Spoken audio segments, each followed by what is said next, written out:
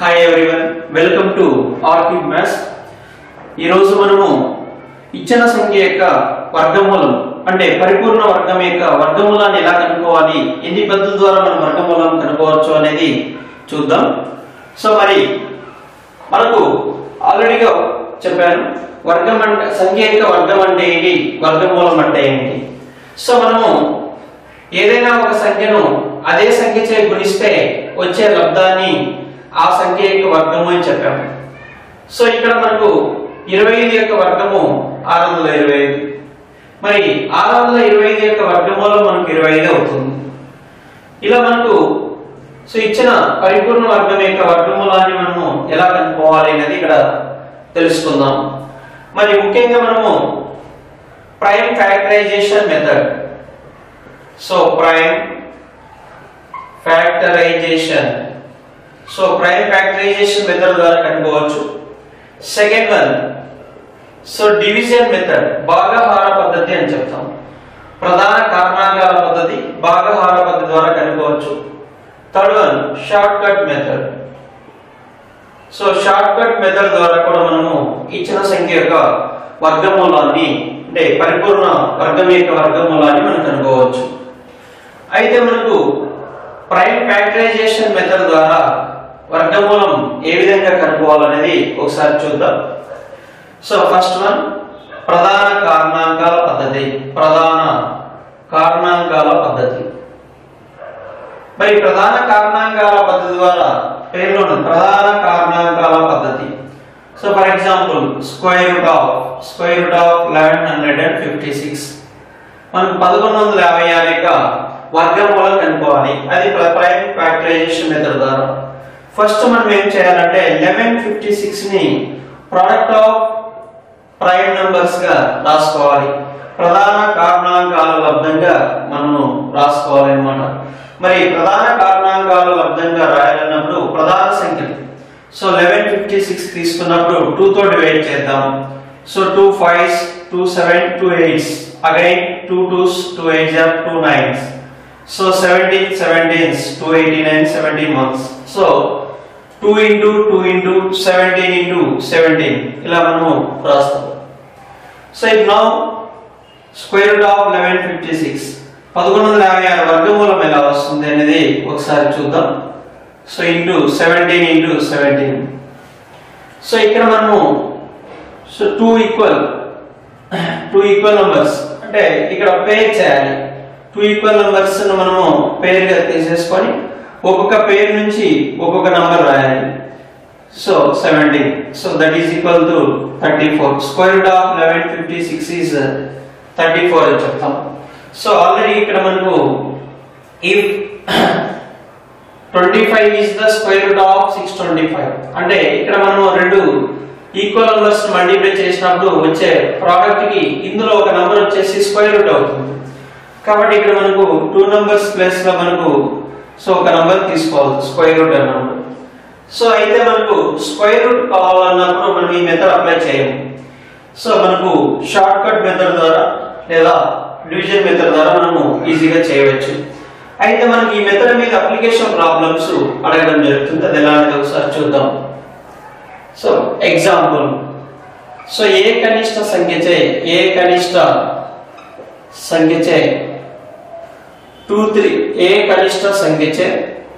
4608 ను గుణించిన లేదా భాగించిన వచ్చే లబ్ధం ఆర్ భాగఫలం పరిపూర్ణ వర్గం అవుతుంది. అంటే మనకు 4608 is not a perfect square. అది పరిపూర్ణ వర్గం కాదు. ఎందుకంటే మనకు యూనిట్ డిజిట్ ఒక స్థానంలో 8 ఉంది కాబట్టి పరిపూర్ణ వర్గం కాదు. So to make it a perfect square దాన్ని పరిపూర్ణ వర్గం చేయాలంటే దీన్ని మనం ఏ కనిష్ట సంఖ్యచే మల్టిప్లై చేయాలి లేదా ఏ కనిష్ట సంఖ్యచే భాగించాలి. సో ఇలాంటి అప్లికేషన్ ప్రాబ్లమ్స్ మనకు అడగడం జరుగుతుంది. మరి దీన్ని మనం ఏం చేయాలి, 4608 ను ప్రోడక్ట్ ఆఫ్ ప్రైమ్ నంబర్స్ గా స్ప్లిట్ చేయాలి. So 2 2s 3 times 0 4 times again 2 1s 2 2 ones, so 2 5s 2 times, again 2 5s, 2 7s, 2 6, so this is square of 24, so we get it directly 576 square of 24.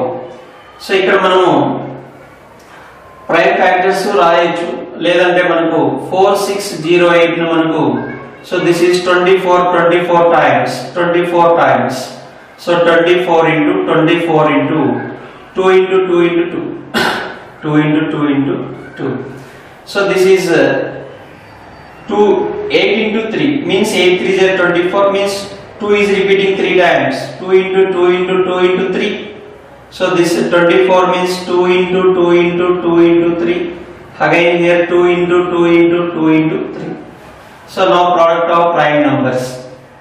అయితే మీకు ఈ ప్రాసెస్ లో మనకు ఎక్కడ perfect square వస్తుందో అక్కడ స్టాప్ చేయండి. 576 కి మనము జనరల్ గా ప్రాసెస్ అన్ని ప్రైమ్ నంబర్స్ తీసుకోవాలి, అయితే ఇక్కడ అవసరం లేదు మనకు. ఎక్కడైతే వీటిలో మనం పర్ఫెక్ట్ స్క్వేర్ ఎక్కడైతే వస్తుందో, సో మీకు ఇక్కడే 2304 పర్ఫెక్ట్ స్క్వేర్ అనేది మీకు తెలిస్తే మనం ఇక్కడే ఆన్సర్ రాయొచ్చు, సో డైరెక్ట్ గా 2 ఆన్సర్ వచ్చేస్తుంది. సో ఇలా ఈ ప్రాసెస్ లో మనకి ఎక్కడ పర్ఫెక్ట్ స్క్వేర్ వస్తే అక్కడ స్టాప్ చేయొచ్చు. సో నౌ ఇక్కడ మనకు, సో ఇది పర్ఫెక్ట్ స్క్వేర్ కావాలంటే, so make the pairs 2 into 2, so this is one pair, so this is one pair, so only single digit, ఇక్కడ మనకు 2 మాత్రమే మిగిలింది.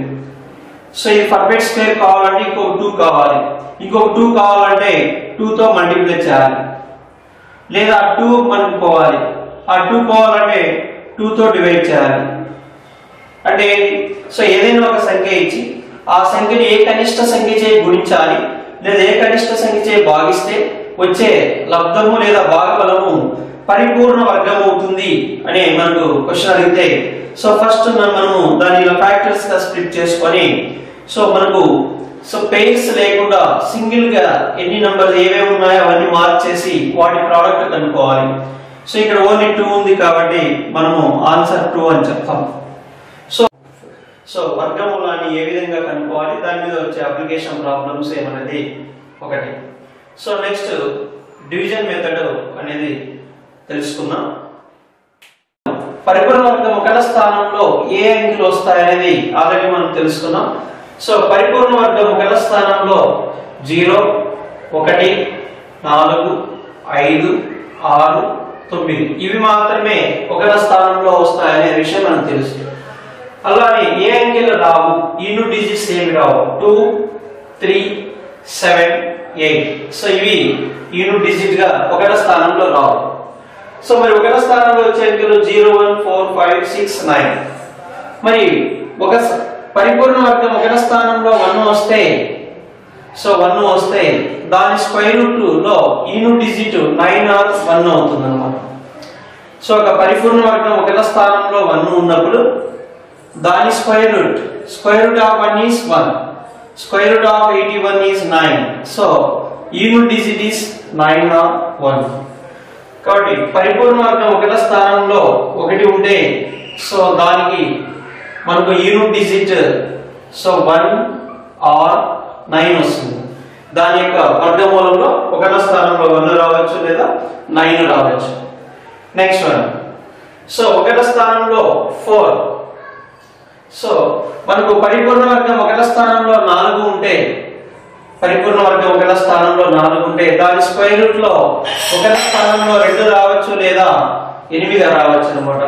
సో ఇక్కడ 4 ఉన్నప్పుడు సో మనకు 2 or 8 2 లేదా 8 రావచ్చు. సో అలానే మనకు 2 or 8, so 1 or 9.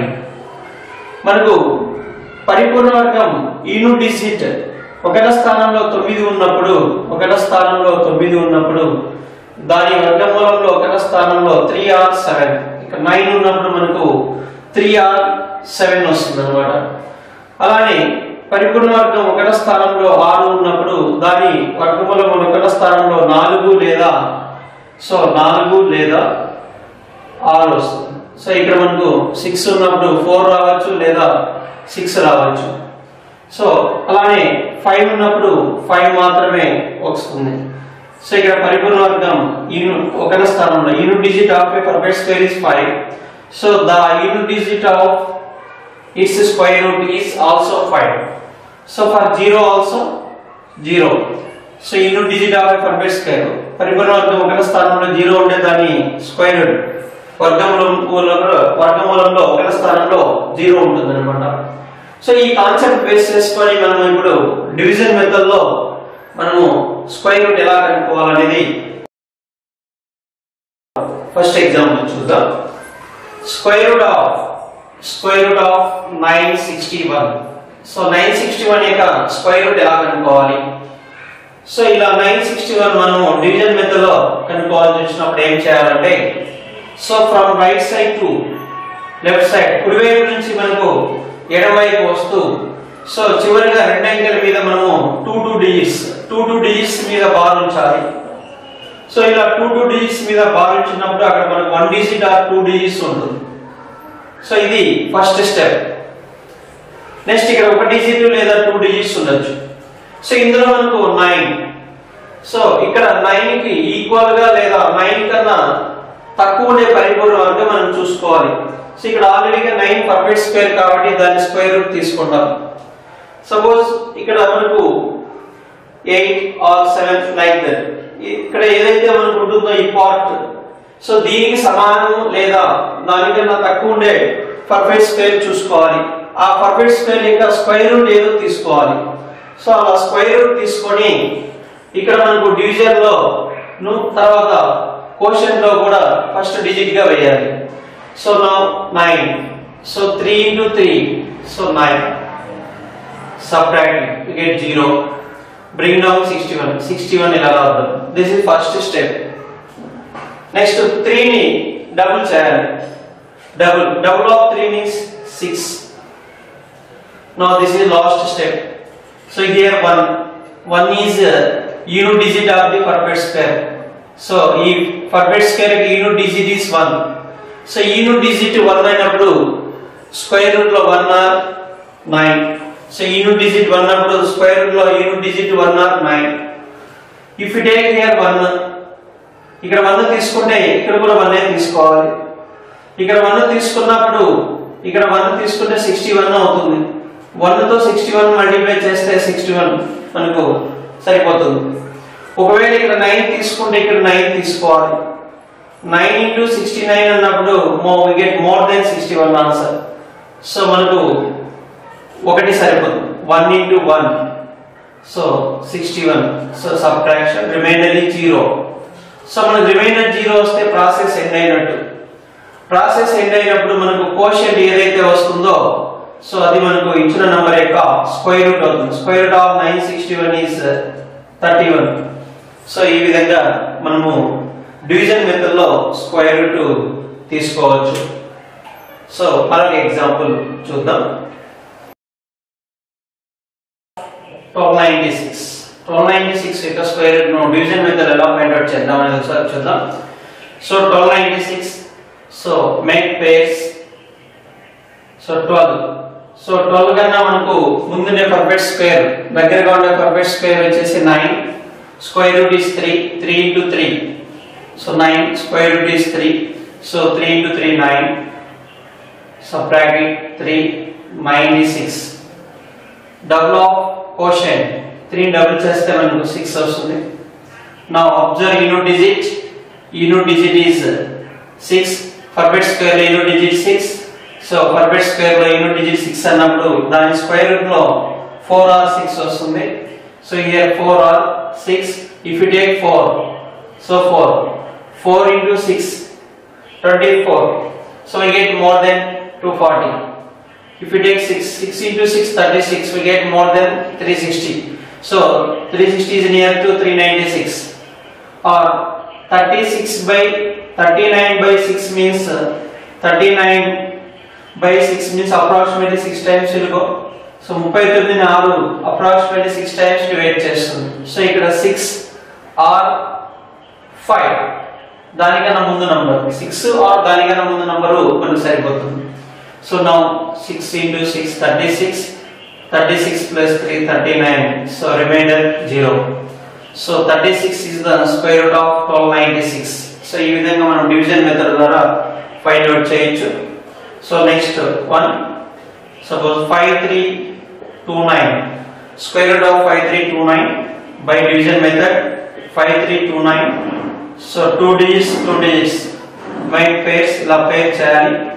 So 53, so 53 కన్నా తక్కువగా ఉండి నియరెస్ట్ పర్ఫెక్ట్ స్క్వేర్ వచ్చేసి మనం 49, 7 7s 49. So 4 remainder 29 right dashes, double of quotient 7, double of 7 is 14. So unit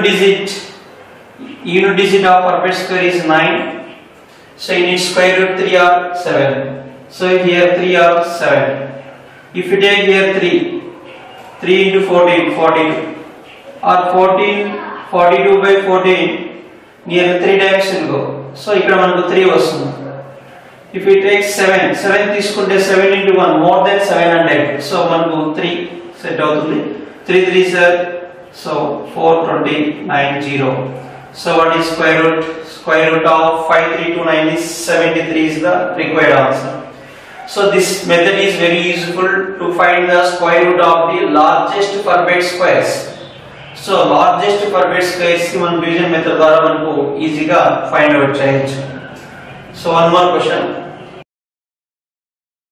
division method ద్వారా ఎలా ఫైండ్ అవుట్ చేయాలనేది ఒకసారి చూద్దాం.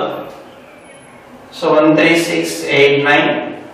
So right side నుంచి 2 numbers pair చేద్దాం.